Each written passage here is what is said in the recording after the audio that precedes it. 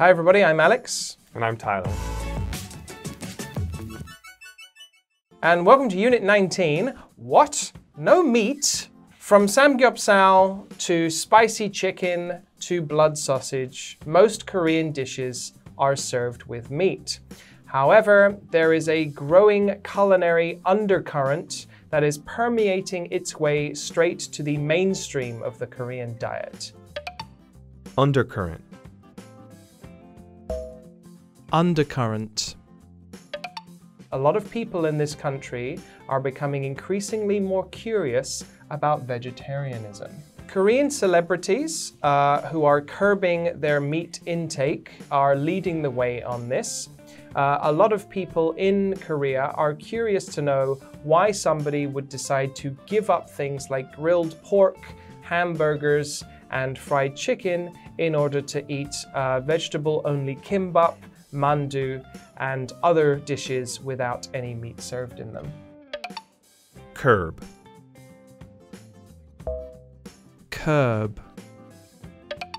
Actress Claudia Kim and Taiwanese K-pop singer Zui are both pescatarians, people who eat seafood but avoid other types of meat.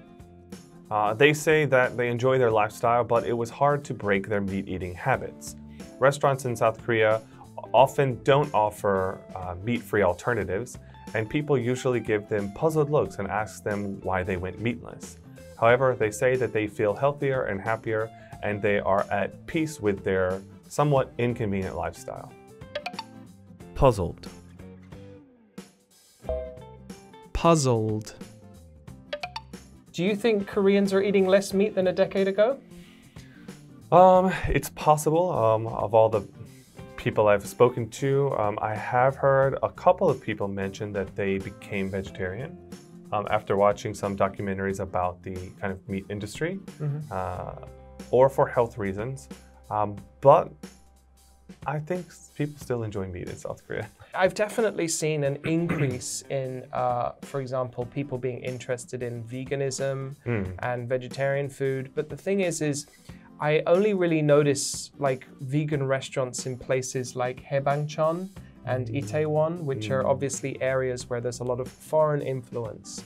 So even if the owners of these stores are Korean people, it would seem like it's a sort of outside influence that's coming in. It's not something that's born out of, you know, this country.